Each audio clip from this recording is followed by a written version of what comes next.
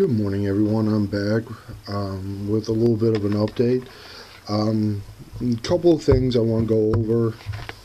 This is mainly for Family of Gamers 777. They had asked me a question about the Space Marine Special Weapons Pack, and this is also for Red Steel Olton Fulgrim because he was interested in this nicely painted Hellblade.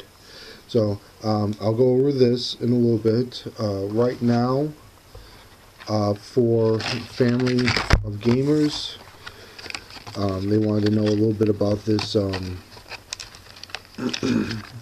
sprue. So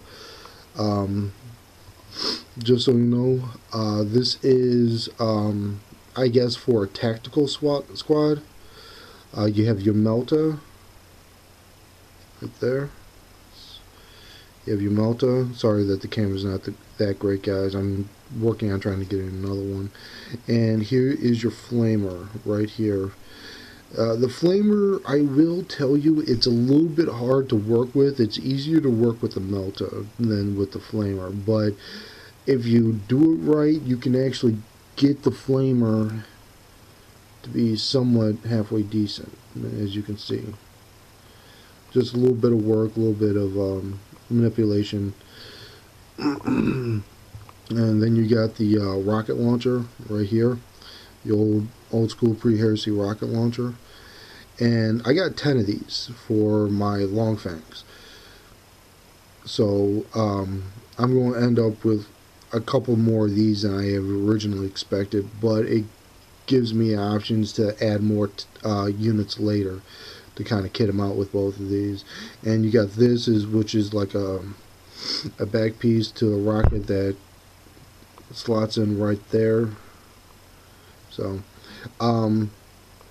if you're I would say this, Family of Gamers 777, if you're interested in getting this is worth it. This sprue, this Space Marine Special Weapons Pack, it's worth the money. Because if you were going to just get, like, if you just going to get the rocket launcher, you were going to be spending roughly $12 for X amount of rocket launchers that you're getting. Me, I'm using 15 altogether. So I had to find 5 regular GW rocket launchers, and that was a pain in the butt to actually get it at a decent price. I got it out of Decepticon. It was going to be 40. I got it for, no, it was going to be 50 because it was $10 per launcher, but I got it for 45 because I asked the guy to find them for me, and I'll pay him the money because I had a few other things to go, and I'm going to edit that out. But if you're going to get the rocket launchers from this pack, I would suggest just getting it through the pack. One, it's a better mold, better looking rocket launcher than what the Devastator rocket launchers looks like, and it will fit a little bit more easier than the pre-heresy, with the pre-heresy look to it, and you're actually saving money with the Forge World. The one time you actually save money is with Forge World, is when you're looking for the rocket launchers. Same thing with the Flamer and the Melta. And this arm here is for the rocket launcher that you'll come to see later. So now let's move on for Red Steel Olton Fulgrim. I told you, my friend, that I would do a little video on this, and here it is. It's a little bit hard to see in there. I'm trying to get it to where you can see it through the light. Yes, those are my Space Wolves, and a messy desk. But if you look in there, you can see that the panel is fully painted, detailed, and you got a lot of OSO lighting on the driver or the flyer. I do have the Marcus Mesh on both wings, one here and one here.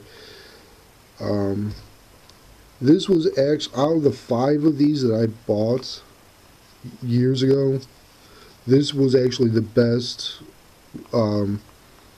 resin mold that I ever got. The others that I got, the wings were horribly warped, but some non-metallic metals here, painting. I got a lot of kind of like electricity style, and this is my favorite part. This is my favorite part. Let's see if I can get this underneath the light. Yeah, there we go. So really, really good object source lighting for the engine, the plasma drives engine. So that's my favorite part of this model. Maybe if I can. There we go.